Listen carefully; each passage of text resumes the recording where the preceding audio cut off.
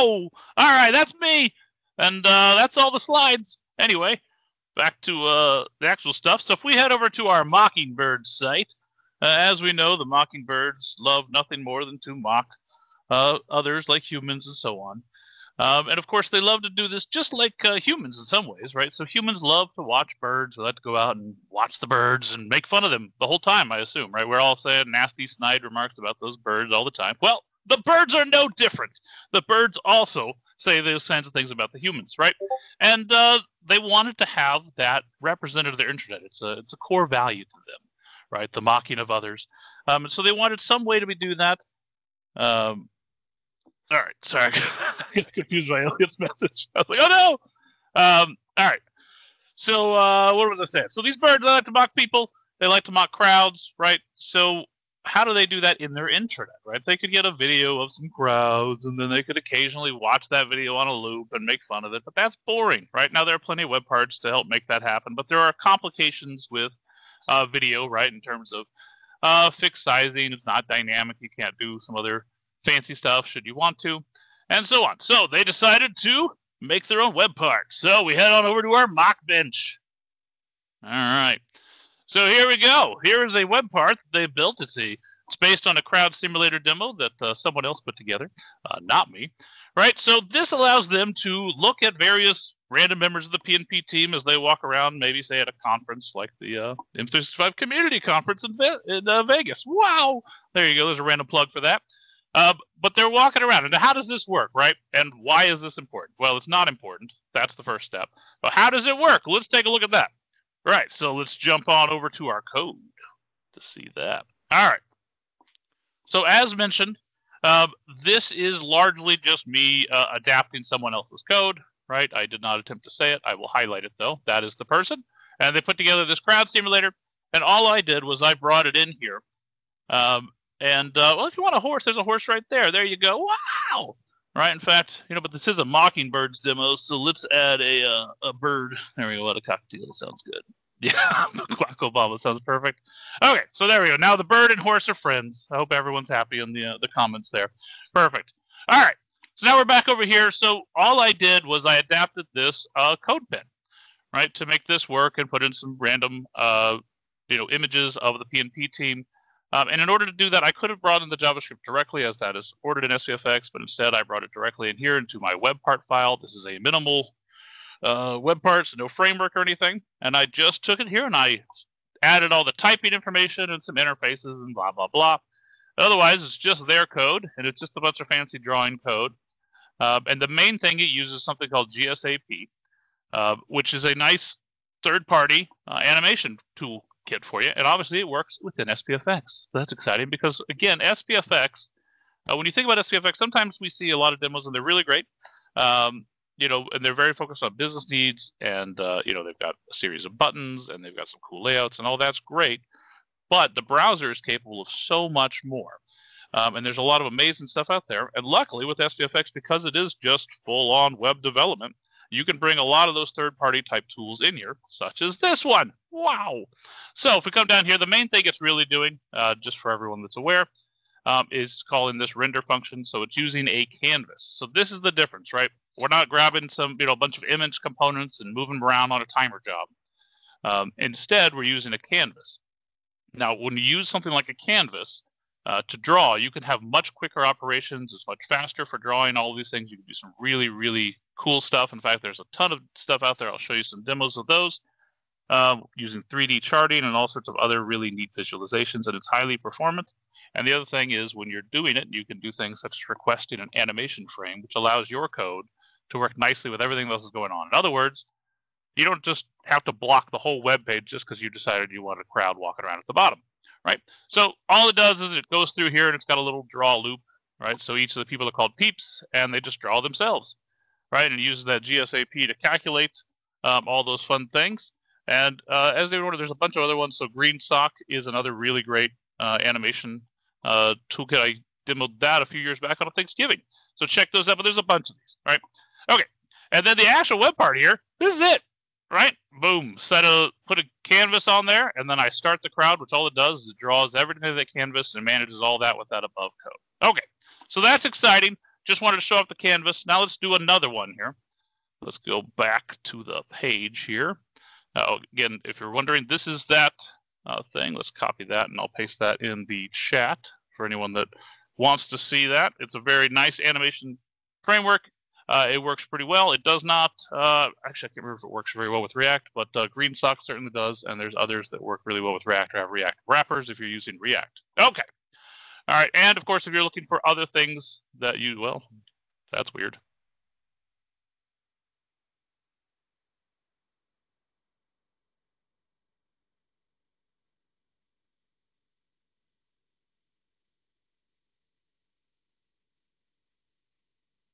Chris, we can't hear you if you're still talking. Oh, did someone mute me? Did I mute myself? All right, can you hear me now? Yes, we can hear you now. Yep, we can hear you. Yeah, you broke me. How could you do it? All right, well, I probably said some things. So wish you'd heard them. They were really amazing nuggets of wisdom. But we don't have time to go back over those. So moving on. I think you were finished. Yeah, perfect. Yeah, I'm all done. I'll tell you what. Let's look at another web part here that we put together. All right. So let's grab it here, and it is our little Nintendo. All right. So here we have a little Nintendo, and of course this is the Mockingbirds, and we didn't want to get in copyright trouble, so we're using an open source ROM, which, believe it or not, those exist. So we're not going to show Mario or any of those other things here. But look at that. We are actually running a Nintendo emulator inside SharePoint Framework, right? In fact, I can even play this little thing, maybe. Let's see. Woo! My high score is 2. So, right, is that important? No, it's not very important. In fact, this is probably a terrible idea. But the whole idea here is that you can bring in all sorts of interesting stuff, and all this is doing is using a canvas to draw all this. So let's take a look at that code. Whoop. All right, let's head on over to that. Let's switch this guy so you can see that. So this one was a React web part. Did not need to be. I just like React, and I highly recommend it. The idea was that you can use React with all of these things as needed, right? So I've got very small amount of state, right, for the button and so on. But you can see the actual Nintendo part. So the web part itself, there's nothing in here. There's nothing in the web part. It just hands it off to React. That's why I'm in the wrong one. So if we go over here, we can see down here, this is the main section of the web part, right? So it's a functional component. Let me go up to the top of that functional component, right? So it's just React NES, right? It's using something called Nostalgist, which is what provides that emulator in the browser, which provides a nice package for us that works directly here inside our SharePoint framework. I just did an npm install on the emulator, and here's where I'm managing that state, pausing it or not, right? So it's got a nice API where I can resume, pause, start. I can do screenshots. I could load in saved states. I can load in multiple ROMs. There's all sorts of stuff that could be done, right? And then it's as simple as this, right? Bring it in, put a cool fancy shader on it, right? So it looks even more like a CRT, and so on. All of that's possible because down here, all we're really doing is we're putting, again, a canvas. That's it. We point it to the canvas, and all of that will handle all the drawing, all the input capture, all the sound. Everything happens for us, and all that drawing happens in the same way as the crowd simulator. We're using the canvas, which means, again, it plays nicely with our intranet. Ooh, wowee! Right? One thing I will note is that there is a technique I'm using here that would probably be helpful to call out. And so if you look at, like, say, a vanilla web part, right, and you do it with, like, say, the React stuff, right, you get this thing as your default component, and you'll see there's this lovely thing. One of the first things I do in almost every web part that if I don't do the minimal, or if I do the React one, I go and delete these silly welcome assets, right? But that's important. So how do you get images, right, in here, right? So that is, like, it's one thing you've got a URL to an image, maybe you've got a CDN or someplace else, and that's fantastic. If you got that, hey, use that. But sometimes you just want to include these, right? So they've just included them here, and what they've done is they've used this require, and when they do that, those get built in and come on over, and you can do things like, so if you wanted to use, say, the React or the Fluent icons, right, there's an SVG package that you can use. If you wanted to get the actual image, when you reference those locally, it's just going to be a URL to the file system in the node modules. But when you actually compile and run this thing, they'll actually be converted to data URLs, right? But the idea is I don't care, right? I'm just going to use them. And I use this require. Now, I find this can be tedious to manage, right? Especially if you're doing this thing they're doing here, which they're illustrating with the dark theme, right? They're detecting if it's a dark theme, they're passing it down as a prop. And then every time you use an image, you need to know that there is a dark and a light. Right now, in this case, there's one image. It's not hard. Nobody needed anything else. But what you can do is, what I often do is I end up writing something a little simpler or a little something to wrap that around. Whereas I write a record of string and string, right, where I just map all these images here. In this case, I've only got one, which is that cabinet, that background image, which is not part of that canvas. The canvas is drawn on top of it.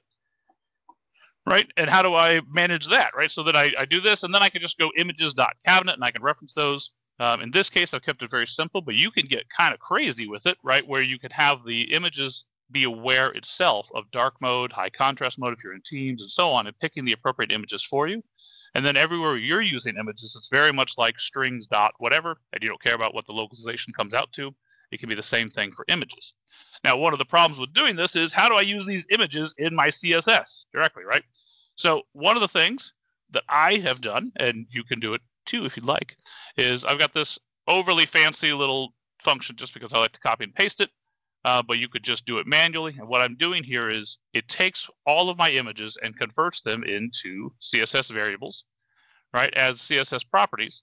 So then I could then pass that way down here. I just say style equals those CSS variables on the parent, and that makes those variables available over here.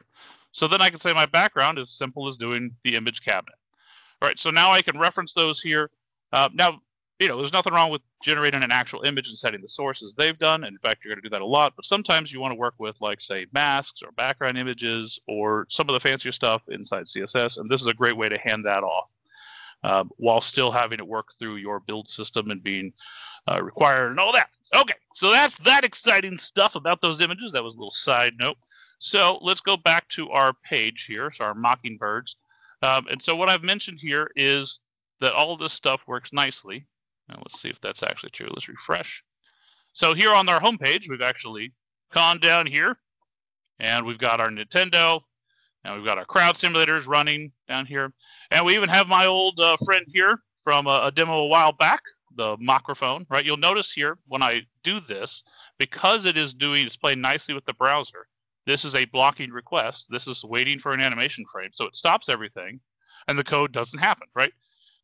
Again, that's how it's really powerful and won't mess up with your intranet if you're using the canvas with those animation frames. Okay, so there we go. And I can say things like, this has a silly cup of coffee, right? And it can be mocked that way, and let's see if that works. I'm Chris Kent, and I say, Vesa has a silly cup of coffee, blah. Oh, I spelled coffee wrong. I don't know. I hope you guys heard it say that. But the idea is this is executing as a web part down here. This is executing as a web part up here. And even at the same time, we could have this running, right? And so now we've got our Nintendo running. Also, all on the page. Everything is just working as expected. There's no real slowdown because, again, we're just using the canvas. So, wowee indeed. All right. So, Hugo, I know you've done quite a bit with some of the canvas stuff.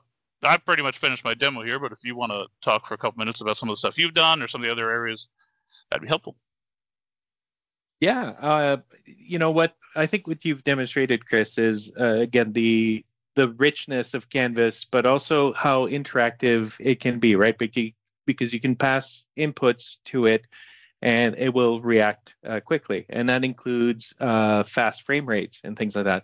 There are actual business uses to this scenario, and some of the things that I've done I've done a case management system where you could see the interconnectivity between cases, and I had used a molecule visualization, library that actually showed the cases as little molecules and the lines between the molecules to show how they were connected. And I was using a different size based on, how related the items were and things like that. It allowed people to see the data in a way that they had never seen it before.